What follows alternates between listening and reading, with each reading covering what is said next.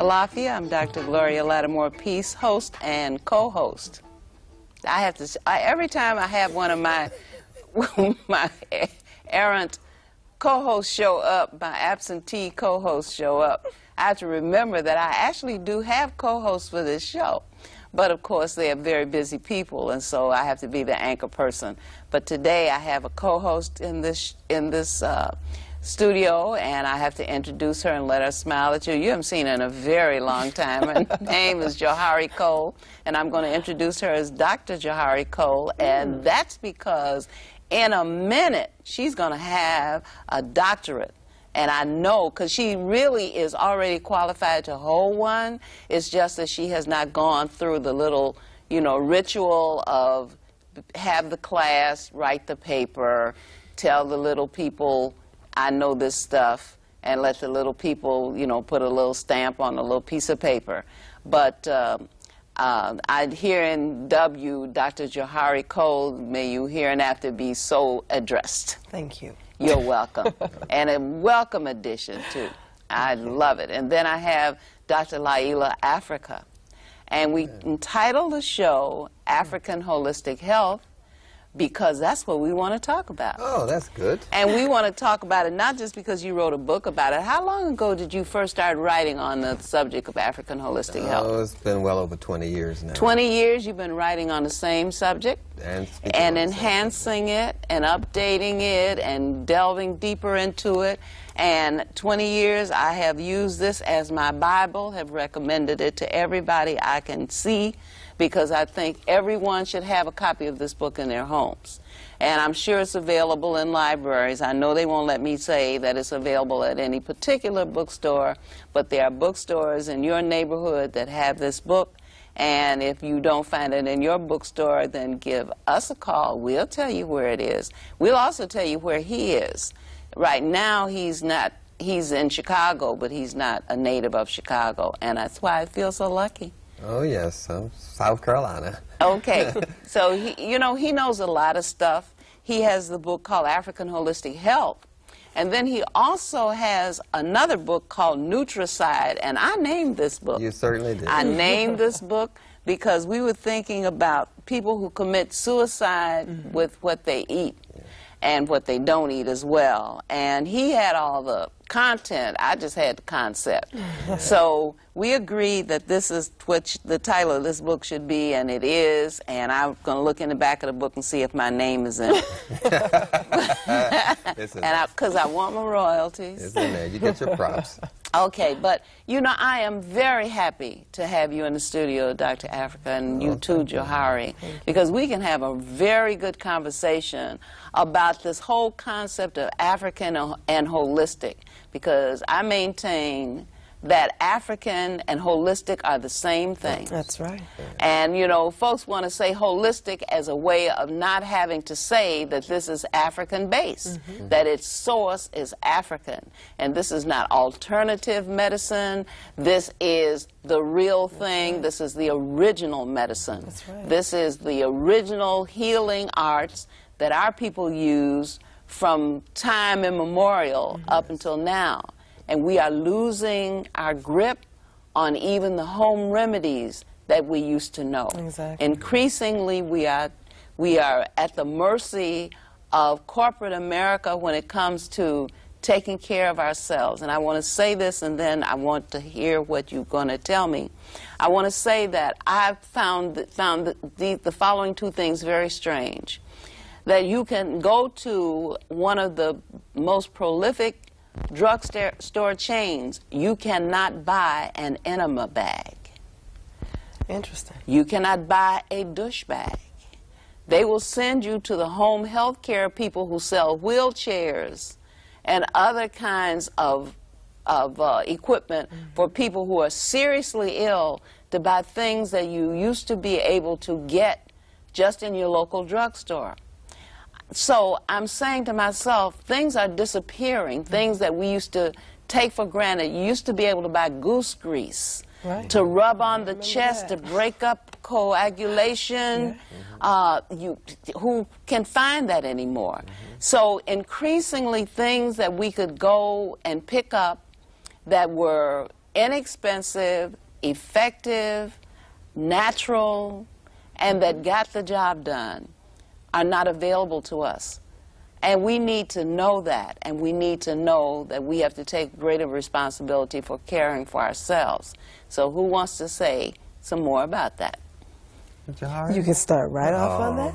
Yes. Well, the thing with holistic health, which is the treatment of the spirit and mind and body, and the Europeans say body, mind, spirit, but we say spirit, mind, and body. The whole area of understanding your health and understanding what to eat is culturally based. It's essentially that. Science is basically a language of a culture. Even if you bring someone like a Chinese person comes to America or a Japanese, if they come here, they can't eat the food unless they bring their own food over here, because they have to see that culture on the plate in order to attach themselves to this thing called a diet. So the thing is, they have to see their culture, so we should see our culture on that plate of food. But we see Italian, you know, you see everybody else's but our own, and we're not connected to the food from a culture perspective. And that's one of the damaging things about it, because your culture defines what health is about. To be healthy in the African sense is to be just with what you eat, balanced with what you eat, know that reciprocity exists, what you put in, you get out. So we look for ma'at to define what is health for us and what is a diet for us, because we don't want to harm nature. We want to be in balance with nature, so we always apply this principle we call ma'at, because that's the language of our culture. So we can't see our culture in the food, so we eat any kind of food. So it's very dangerous, very dangerous. Well, for one thing, we are in the process of being deculturized. Yes. The culture, the African culture, when we used to resent it when they said that we were culturally deprived, because when they said that, what they actually meant was that we were being deprived of exposure to the museums and to the institutes and the opera, the theater, and all of the things European. But actually, what was happening was we were being deprived of African culture, knowledge of self, and knowing what is natural to us, knowing what our natural diet ought to be, knowing what our natural way of life ought to be. And so consequently, we kept trying to get culturally enriched by participating more and introducing our children more to European culture rather than filling in the void that was being created in our own culture. Now, I've read recently an author who's writing about the McDonaldization of America. I've read another book called Fast Food Nation, in which they are talking about the way of life is being determined by corporations, because they have a formula for the diet, and it consists of having fun, of having a formula in which you can expect the same product no matter where you are on the planet. You go there, you get the same hamburger, the same fries, and not only that, you'll get toys for the children, and it's an altogether joyous occasion. On the other side of that, of course, is the control of the people and the culture and the growing problem of obesity. I wanted to interject there with when you were talking about how we're missing our culture, and I read recently where a lot of boys, the lost boys, that were part of the famine and that was going on in Uganda and the war-torn areas of Kenya, and they have a lot of orphans that have been running without any kind of support network, and they've been running called Lost Boys, and there are several organizations bringing these African young men over to this country, and they're putting them in places like North Dakota, where there's not one other person of color in a very, very wide radius, and they're putting it in this. So a lot of our African brothers and sisters are meeting with culture shock, and it just ailed me when I read it. It was why won't they put them in places where other people of color are? You didn't ask that question. I sure did. Because you know the answer. Yeah, I know, but I had to ask that anyway. Okay.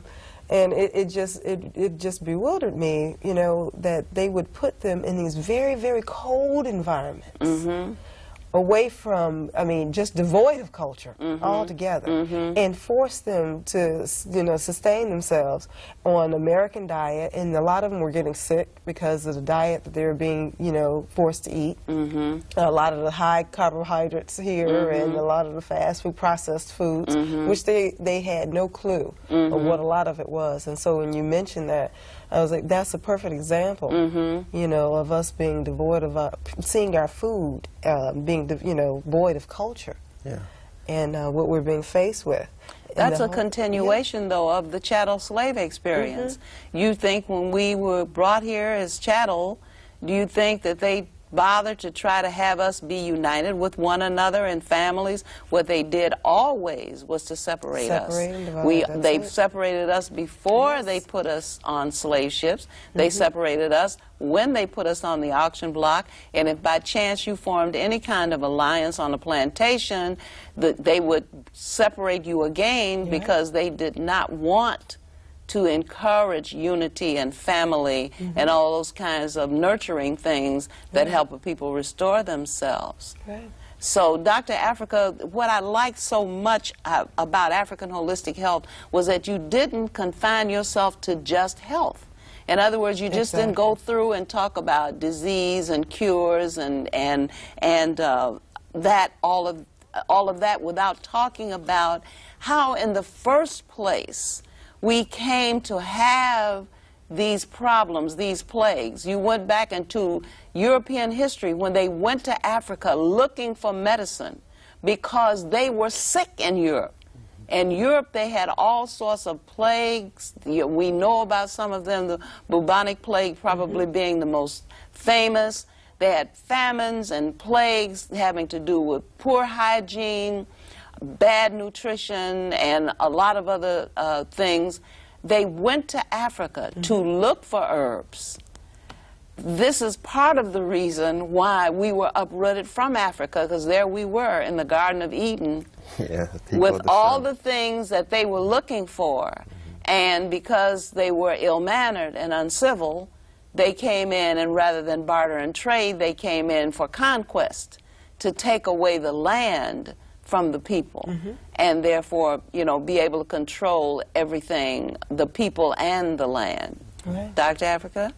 Well, they, see, I don't want to belabor the point, but they had famines, and Europeans, the Caucasians, they had famines and ice ages and frozen land and had a shortage of food.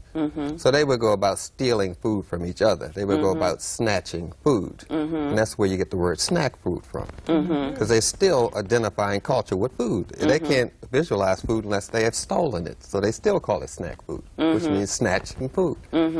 But the thing that hits you when you go into this kind of looking at the body thing, which I had to do with the biology and the chemistry and all these languages that are tied to white supremacy, the terms we use kind of throws you into that culture. The mythology, the names of the muscles and things of that sort, like we have the biceps and we have the triceps, and in medicine, seps mean head. And we have, I'll just give you one example.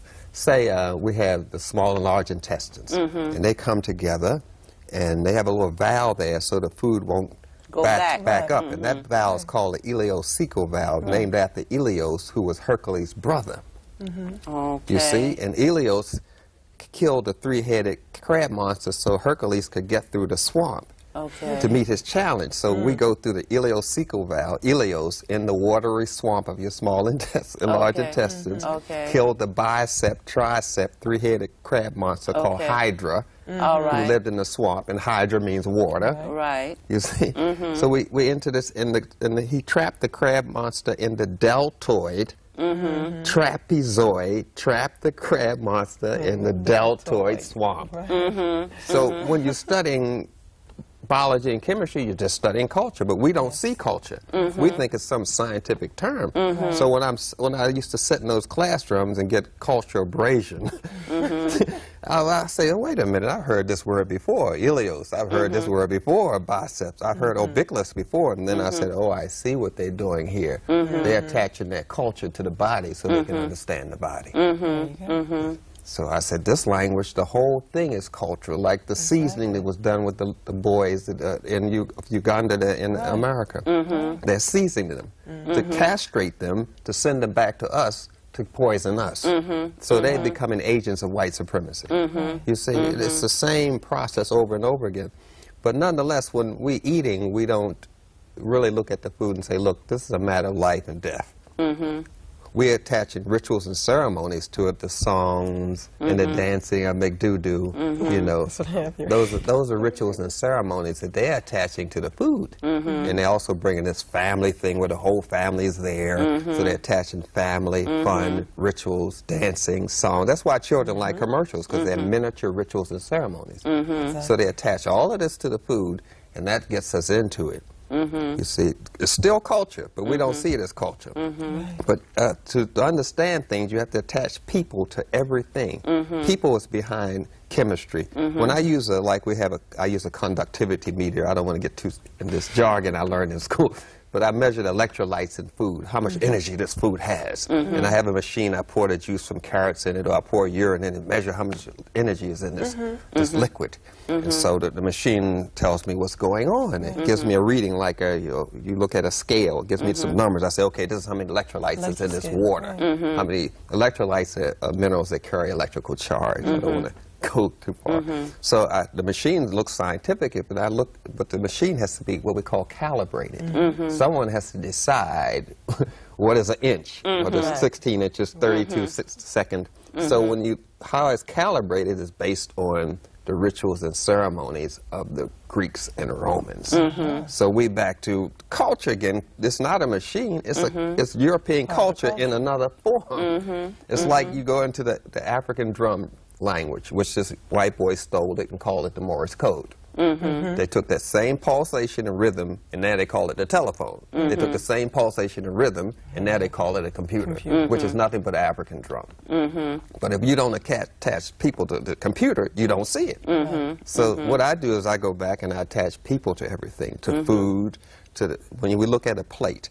The Europeans used to eat off this square thing, a little square piece of wood. So when you ate off that square piece of wood, you were eating really good. So they said that was a square meal. Oh, you know. there you go. So we came along. We said, no, we're talking about the sun god Ra. So we came with a round plate. Symbolize spirituality. All right. So, you see? So we looking at the knife was the first thing they had, and then the fork came, and the four prongs on the fork is what we call Isis, Osiris, and Nephthys. We're getting into a whole lot of mythology here. So the Europeans are the only culture that put a knife close to the plate of all cultures, because of they eat and they defend themselves with the knife. Okay, in case you try to snatch. In case you try to snatch the food. Snack food. So the whole thing is we have to say that I'm eating because I'm trying to bless my temple, because eating is a form of worshiping. It's a form of communion with God. And you don't want to do anything to hurt your holy temple. And that's where we have to go back and attach spirituality to things like we used to. Like even if we were doing something in the kitchen, you drop the fork, we say, oh Lord. We immediately attach spirituality to things. That's being African. It's not the language, it's not the clothes, it's attaching spirituality to things. So we have to go back and say, this is a body, but it's also spiritual. This is food, but it's made by God, and God's a spirit, and therefore this is spiritual. And then we start attaching our culture back to the food. That's why we used to pray and say grace, as we call it, because we were attaching spirituality to things. But McDonald's doesn't show no prayers on those commercials. You notice that. None of them do that. McDoo-Doo or the Burping King, none of those. They don't attach spirituality to things, and that's kind of like culturally castrating us again. But we have to go back and start being African, which is attaching God to our behavior and how we eat, and we have to say prayers before we have sex, because sex is a spiritual activity. We have to attach God. If God isn't in the bedroom with us, then the devil's in there with us. Well, you know what comes from that kind of union? Oh, well, I'm not going to go to Whoopi Goldberg. I'm not going there. I'm not going there. Dr. Afrikan, I know I first got indoctrinated to your term of McDoodoo, and a couple of years ago, and you were talking, and I said the McDoodoo scare. Now, and since then, my daughter, that's what she calls it every time she sees those golden arches. But anyway, the question I had was, as far as the fast food, do you believe that there is an addiction, a chemical addiction that's being connected, or that we have an affinity? People have an affinity toward these fast foods more so than any other processed foods, or? Yeah, they're highly chemicalized. They have the oranges, the collard greens, the spinach, the potatoes have hormones in it to make them grow faster. They have sex hormones in it, so it also occurs with a sexual addiction. Then they have steroids in it, as well as in the meat and eggs and dairy products. All of them have sex hormones and steroids, so you get these 8- and 9-year-old girls with big breasts and menstruating in elementary school. And boys with breasts. And boys with breasts, and having gender confusion problems, because that goes with the steroids and the sex hormones in the food, along with the chemical addiction of the sugar, which they put in everything. Because sugar is the king of all drugs. They put that in everything to disguise all flavors of the chemicals, because it leaves kind of, they don't want you to chew and spar up this gland called a parotid gland. They want you to just use these glands on your tongue, so you just get a little, you don't get the full flavor. But if you chew long enough, this gland will fire off, which also stimulates your thymus gland, which people associate with defending their body from AIDS. So if you're chewing, you're also improving your immunity. But the objective is for you to chew just a few times so you won't taste some off flavors from the chemicals. So they put sugar in there or salt. Well, flavoring is an industry now. I'm reading in the book called Fast Food Nation. You know, the whole idea is, you know, you can, there is a petroleum-based, what is that, TVP? TVP? Yeah, that's right. From petroleum. That's right. Yes. So that you can take almost anything, you know, sawdust. Yeah, they put sawdust and give it a flavor. in Pringles. That's you know, in Pringles. They put wood in Pringles. They also feed cattle with plastic straw. I mean, it's no limit to their limit, because it's no what we call morality in there. There's no God centered. But see, when you say attaching spirituality to the act of eating, you know, the sacredness. The people are eating on the fly, they're eating on the run, they're driving down the street, you know, they're talking on the phone.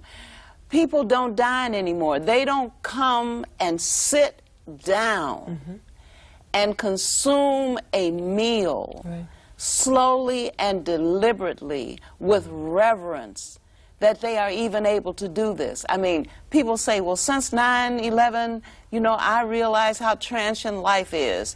I realize, you know, how blessed I am, and so forth and so on.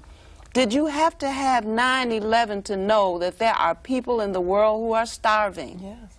And you have more than enough to eat. And you don't even want to take time out to be thankful for the blessing of living indoors, eating food, having your body covered from the elements, you know, just ordinary basic things that you have.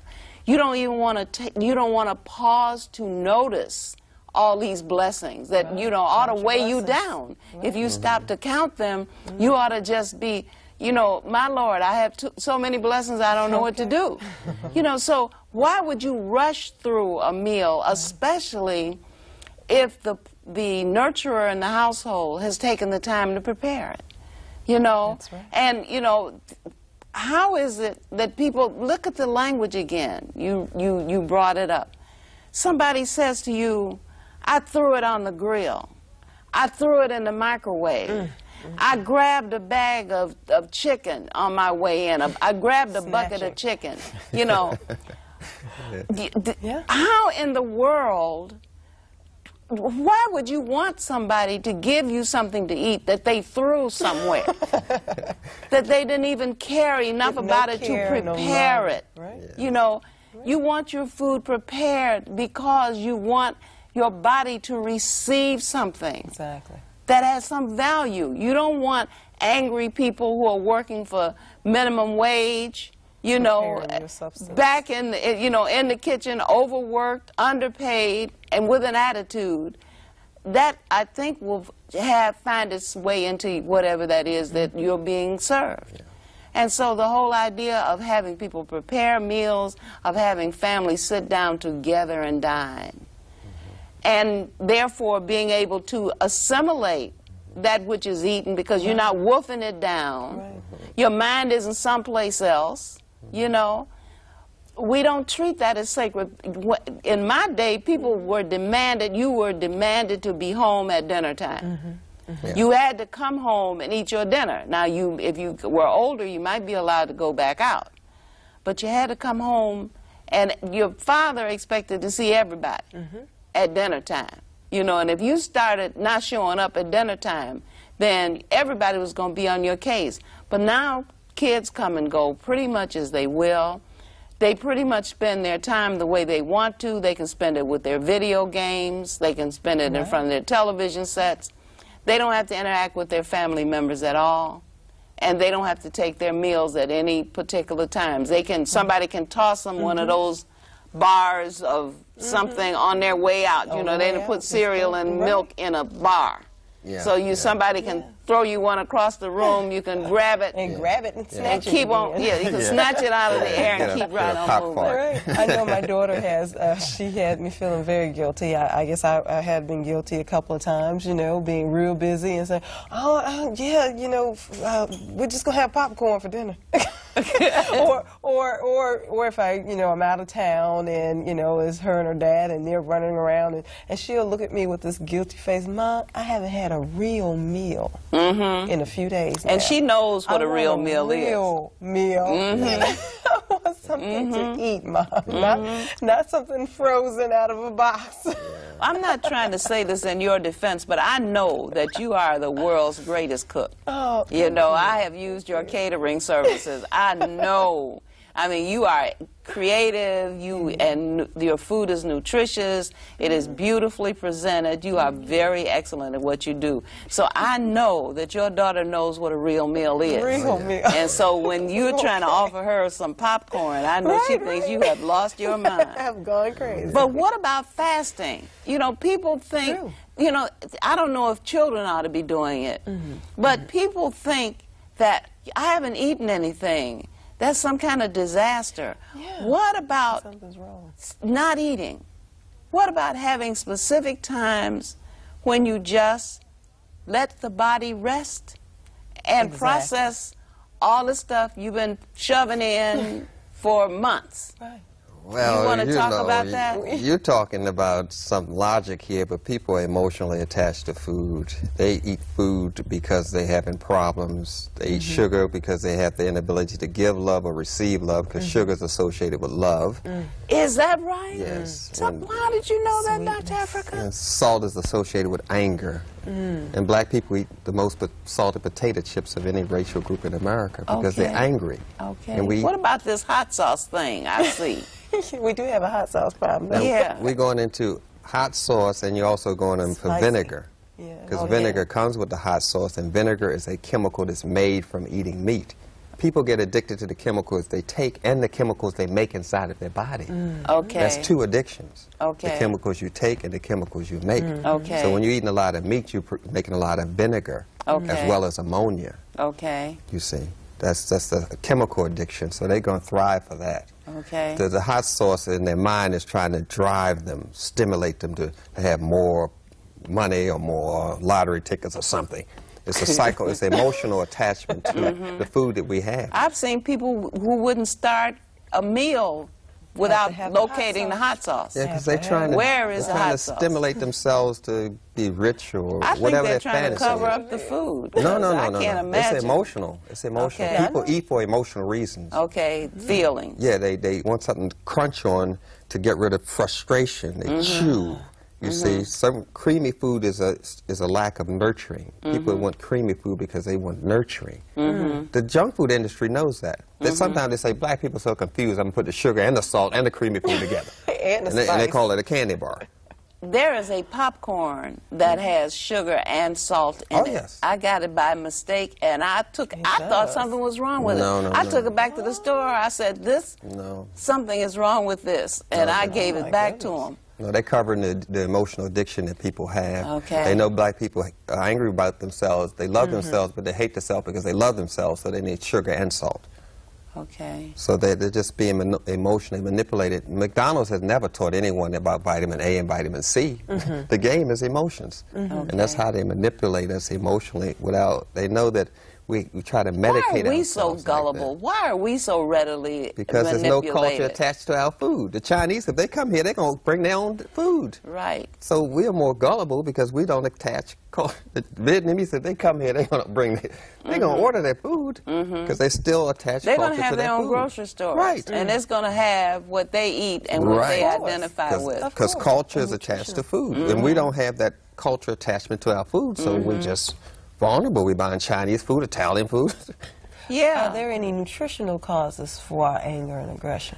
Yes, especially when you get low on the B vitamins, like from bleached white flour and white rice. When you get low on that, you can actually get suicidal. And they want to keep you in this kind of state where you don't know whether you're going to move your leg or not in the morning or get out of bed in the morning. You keep you in a fear state. So they generate that by stripping the nutrients out of the food. It's like this. If you look at the factory that makes like bleached white flour or sugar cane, you send the whole sugar cane to the factory. The whole sugar cane. You send it to the factory. The factory has a machine that imitates your liver, your pancreas, your small intestines, large intestines, and the factory processes or eats the food. Then the factory has a bowel movement that's called white sugar, which is a white turd, bleached white flour, which is another white turd. That's in the processing. A person knows that they eat an apple and it's fully processed apple is a bowel movement. Now, if you send the sugar cane to the factory and it eats it for you, then what's coming out is a turd. Because we're not attaching people to things again, because all inventions come from the human body. So if you look at an organism, if you look at the factory as though it is an organism, then you can see the process, from beginning to end. And that you're eating to eliminate the waste. The waste, part which they say is a processed food. They're telling you what it is. We're not listening to them. At one point I remember reading, and this was when I first started to teach, Lake Erie was dead and Lake Michigan was dying. And I said, how can a lake die? And the answer was that it can't support life. And that's what's meant by a dead lake. Well, now I'm reading that more than 44% of the Earth's water supply is dead in the lakes. So that, you know, if water is needed to support life and water sources are dying, can we be far behind? I think that as a black people are concerned, if something happens to us, the Arabs will go crazy and the Chinese will go crazy because we're the source of their income. We ain't going nowhere because we're the source of everybody's income. If the water is so polluted, they're selling water made by machines now. You know, they're micro water, machine-made water. You know, to add to that question, a big concern, and just to put it out there in the TV viewing audience, about amphibians. Now, where I live, and I live in Kankakee area, and we have frogs in our yard where you just step and the frogs are hopping. My brother-in-law caught a whole bunch of them once, put them in my bathtub, and I had a whole hopping full of, you know, frogs in my bathtub, and I'm screaming. Ah! But anyway, they're so plentiful on a normal basis, but within 2 years, we found one frog last year and one frog so far this year. And that's within 2 years' time, from a total population where you're stepping on them to nothing. Where did they I move? Thought that was a concern. I thought it was a local concern. But apparently there's a global watch. There is a global watch. Scientists are scared everywhere, running rampant because now the frogs are gone. They started showing up, at first they started showing up with all kinds of abnormalities, stuff like that. A lot of mutations and things like that. And now they're like disappeared.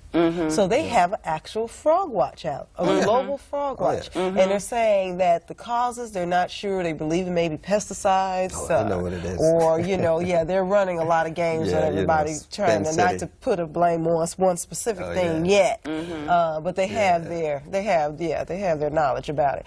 But if that is opposed, and people are like, well, if frogs, for God's sakes, but if they're gone, then how close behind us is it that it's going to affect the problem that's ailing them is going to affect us, or is already ailing us, you know, on a more subtle level that we don't recognize, you know, yet. So the whole ecological balance will be being thrown off. You're right. They judged the water by what's happening to the frogs, but we have to keep that in mind that they make money off of destruction. A man wrote a book called Destruction of Black Civilization. That's true. Oh, yes. They make money off of destruction. Don't think that they worried. If the water's messed up, they making money.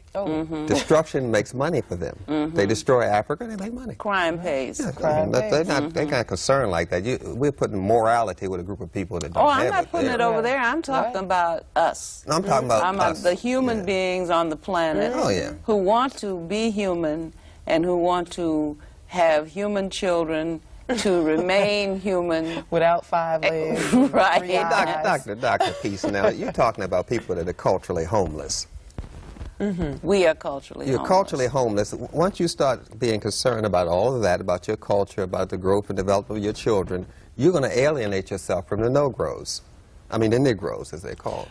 Okay. Because you become culturally homeless, and people get lonely that try to eat health food because they can't socialize with their friends anymore. So there's a whole lot of loneliness that causes people to go back into the junk food to get away from their culture and go back into it's the loneliness of not having the relatives that don't want them around. Here they come again with them sprouts, you know. I mean, you get so much rejection. You sort of kind of get a sense of being, of having your beliefs and your practices disrespected.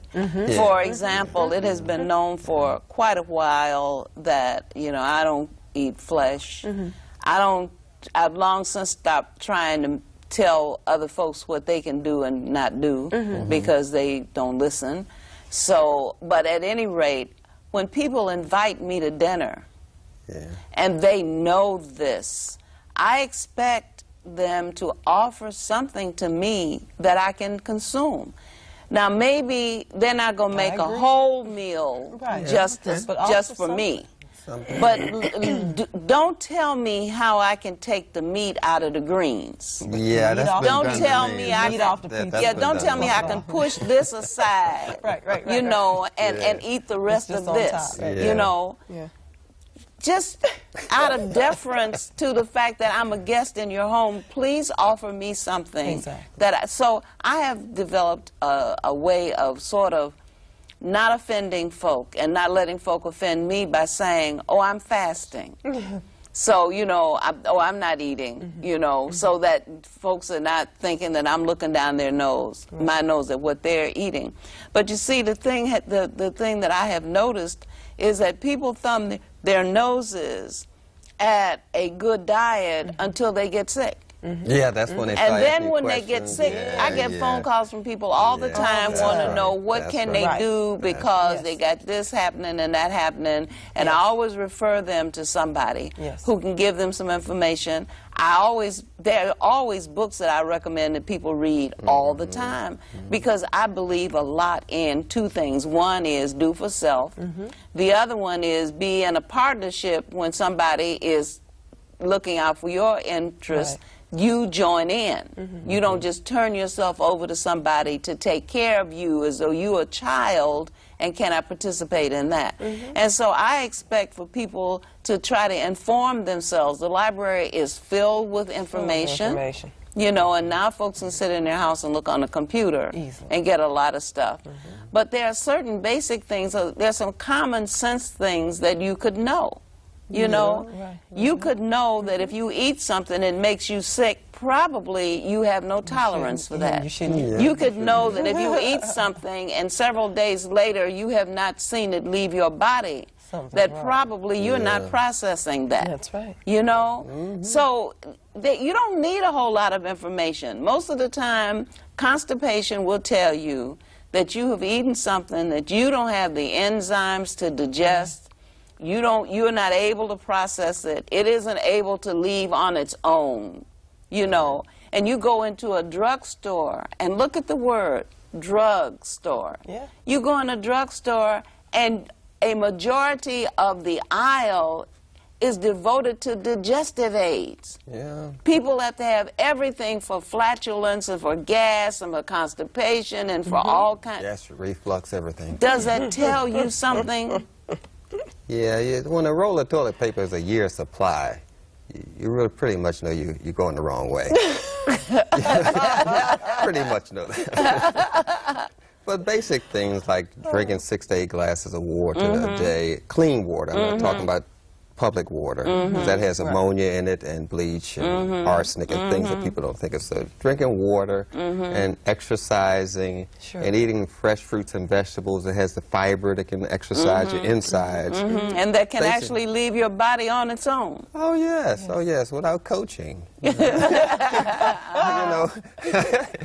But I always contend that a person that eats junk food, they have been seasoned to do that. They just didn't wake up and say, I'm going to kill myself with food. They've been carefully taught to eat this food. And so we have to carefully unteach them to eat the food. They can't rush the facts. People say, what do you eat? You know, like, where do you come from? What planet? What do you have for fun? You know. And it's just a matter of extending the information to them. I mean, you know, my daughter, when she started eating cheese, the first thing she started getting was constipation. And now she realizes, and she'll say, I'm not eating that anymore for you know, and I know it'll be for a while, but at least she recognizes that, you know, that has a direct correlation between how she's eliminating, and she knows her limit. But we need to educate our children and ourselves, you know, on those simple things, being able to just listen and to admire and respect the body, where and what it's telling us, you know, better than we do our cars. What the elimination is telling us. Exactly. Because, you know, people don't, I'm not suggesting that, you know, people get obscene about this thing. If you have children in your house, you should see their elimination. You should know if someone asks you, did your child have a bowel movement, you should know yes or no, you know. You should know when the child begins to have the symptoms of a cold, that there's probably a mucus buildup here. And that the first thing you need to do is open that child up and get those bowels moving, and, you know, and start trying to remove some of that mucus in the system so the so-called cold can go with it. So there are some things that have to do with respect to elimination. I think most people have not ever seen a normal elimination since they've been adults. When they were children, they probably didn't really pay any attention. But I remember when the National Health Federation used to have its conference here every year, and they haven't had one here in a while. But they had people talking about elimination and what you should expect to see. And I was amazed because I hadn't known anything about things having length. And, you know, and things being unbroken, you know, stool having length and being unbroken and having circumference and all of that, you know, as being something that indicates something and something it ought to be a standard. You know, you ought to want a certain kind of elimination. You ought to want to know that when you put something in here, that when you see it again, it's not only are you going to see it again soon, but you're going to see it again in a form that says that it is going through a healthy colon. Exactly. You know. Right. Or if you have to take a book into the bathroom and wait. A newspaper. Anybody out there who has to have, you know, magazines and everything in the bathroom, excuse me, you're constipated. And you should elevate your feet. Take that get a phone book or something to elevate your feet up so you get the proper pressure on your And then, of course, the importance of exercise, which, of course, You know, people have very busy lives, and I know people fall out of bed running to get to work, you know, and they come to work and they're sitting at desks or they're sitting at computers and what have you, and then they're, even many people eat lunch at their desk, and then they're coming home, you know, and they get at home and they have you know, things to do to prepare for the following day, and so people think they owe it to themselves to treat themselves with this relaxation called sitting down, resting, you know, watching TV, you know, having whatever. But the thing is that you need to seek a way to have some time to do normal things. You need time. I demand time for thinking. Exactly. You know, people say you didn't have to work, or you're not at work, or you're not. I need about an hour to just sit. Sometimes I need 2. You need time. That's right. You have it. You need it.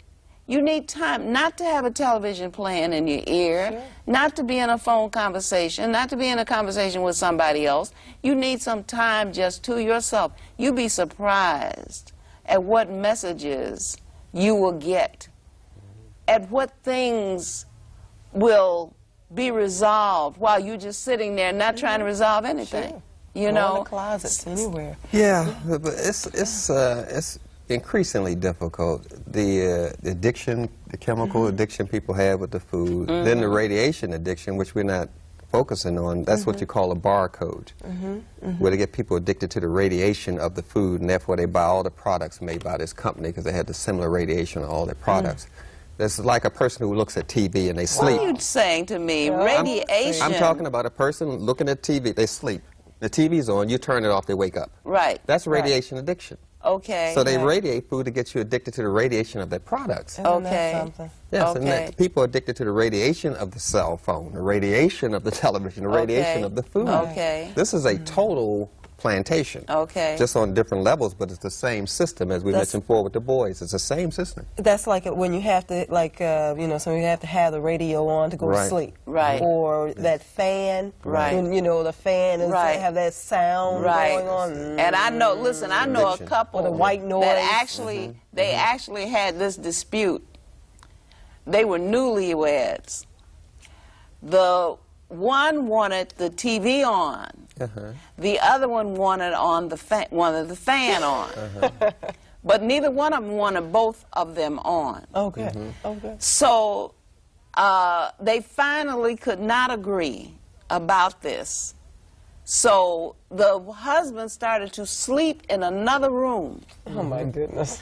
The wife is sleeping in the bedroom with the TV on. The husband is sleeping in the den with the fan on, because they would not one night would they give up these things that they were. And the wife said, well, all he has to do, I always fall asleep, so all he has to do is just turn off the television when I fall asleep. You know, it's the addiction. But I don't want that fan over my head. It's the you addiction. know, so I said, now when a TV and a fan about to separate newlyweds, it's the addiction. It is time for us to go to counseling. It's an addiction. That's what you got to see. It is an addiction. Those things are calibrated to make a certain sound. They're not accidentally making it hum. It's a lack of nurturing and love from their mother. They're imitating the sound of the mother. The womb. Okay. They calibrate those things. Okay. This is well planned. It's nothing that happens by accident. That's what Roosevelt said in 1934 in America. Nothing. Okay. So they're doing it quite thorough. You just have to walk away from this thing. You have to say, I'm going to walk away from this junk food. I'm going to empower. I'm going to take control of my life. But see, now that's where the fasting comes in. See, because one of the reasons for fasting is to say, I am in charge of this vehicle. Right. That's right. This is my body, and I will put it under my command. And if I say I'm not going to eat, I'm not going to eat, and I'm not going to crave, I'm not going to whine and cry and tell you my story. I am just not going to do it. That's right. Because you will never have strength if you allow weakness to be predominant in your body. So you have to put your body into submission. You see, and so how you going to walk away from anything if you can't walk away from a meal, and very often when you're not even hungry? People eat because it's 12 o'clock. I mean, that's you know, right. Walk away from chewing gum. 10:30, 11. There are fast food places that are open at 1 o'clock in the morning, and there are cars in the driveway. What on earth are you doing up at 1 o'clock? Folks say, well, I work nights. You know, this is the only time I have to eat. But I'm telling you, not everybody is working at night. No. You know, a lot of people are eating at hours of the night when the food cannot be processed because the body has shut down for the evening. Yes. It isn't going to do any more work.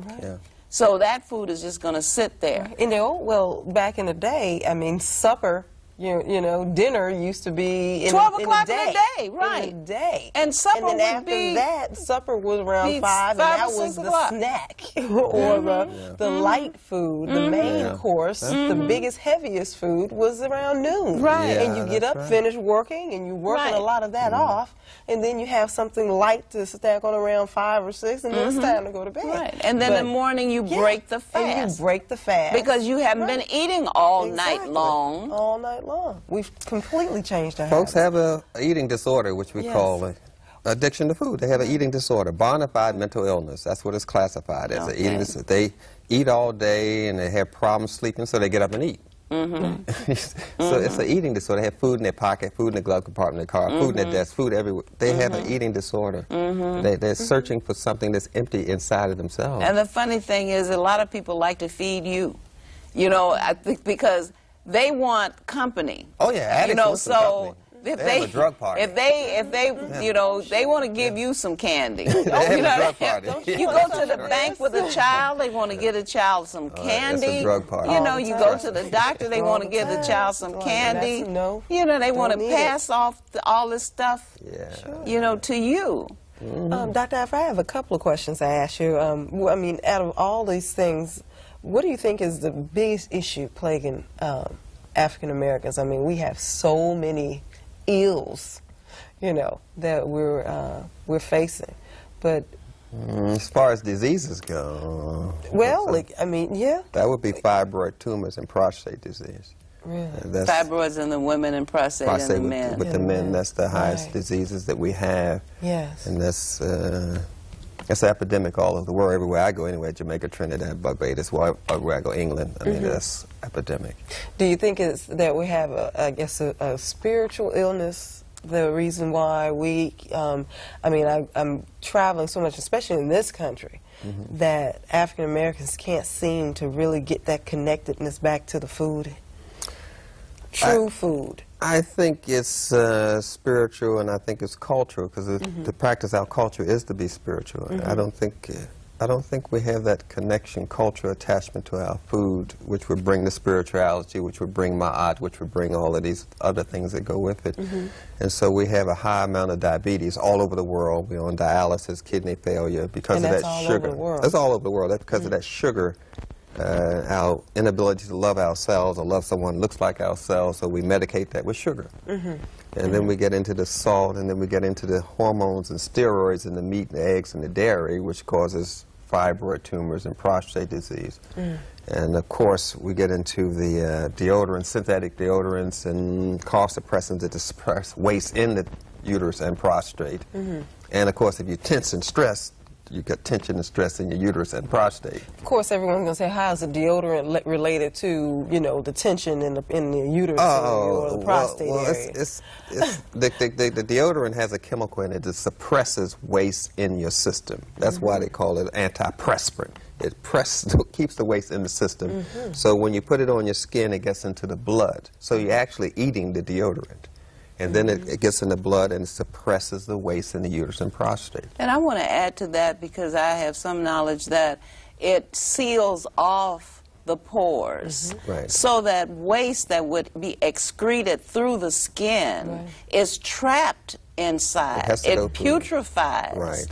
And then any putrefaction is likely to lead to inflammation, and inflammation therefore, you know, goes on to become all kinds of other things like abscess and other kinds of things. So all you got to do is stop the body from performing its natural functions, and you can create a problem. And with the antiperspirants, that's one of the things that happen. And the cough suppressants, synthetic ones. I'm not talking about herbal remedies. I'm talking about synthetic ones suppress waste. That's why they call it cough suppressant. You want to expectorate. You want to. That's what God is doing. You want to cough it all out. You want to get waste out. Right. The idea is not to do the other way around. Not to put waste in, but to get waste out. That's not profitable.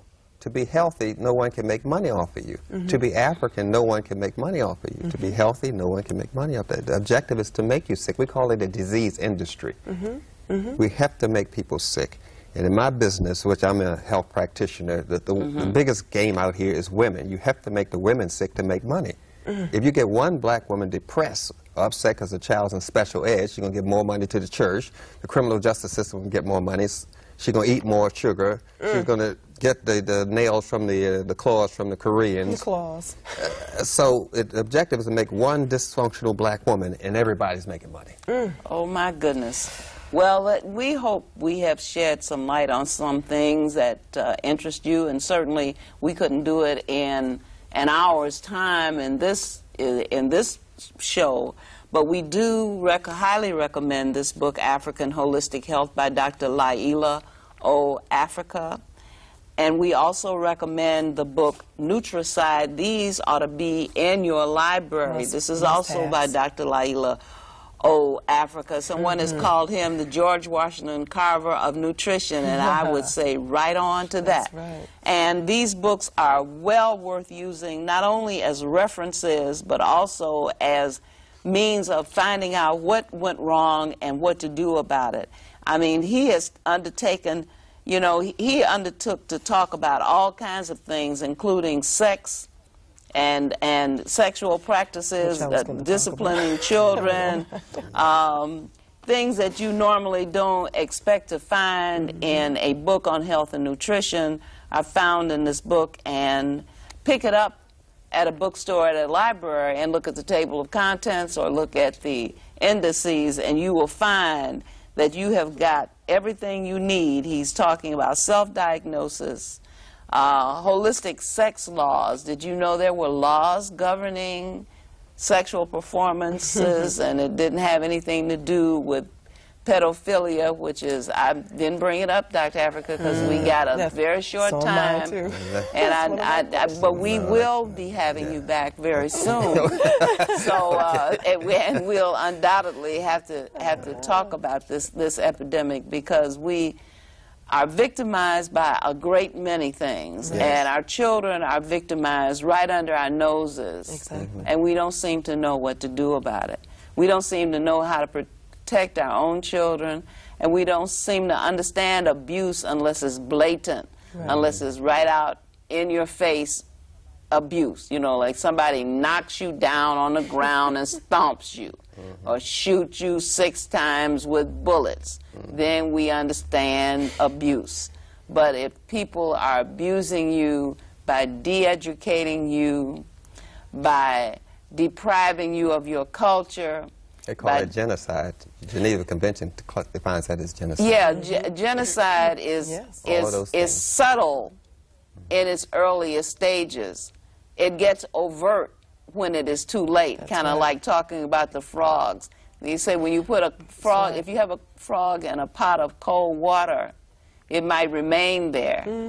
And as you heat the water up, you know, the frog doesn't notice the subtle change in temperature, and by the time it does, it can't move. And so we hope that we have shed some light. We hope you'll join us again on Fridays at 8:30, repeat on Sundays at 3:30. This is OmniU Presents, the H3O Art of Life show, and we have had co-host Johari Cole. Dr. Johari Cole, that's right. We have to remember that.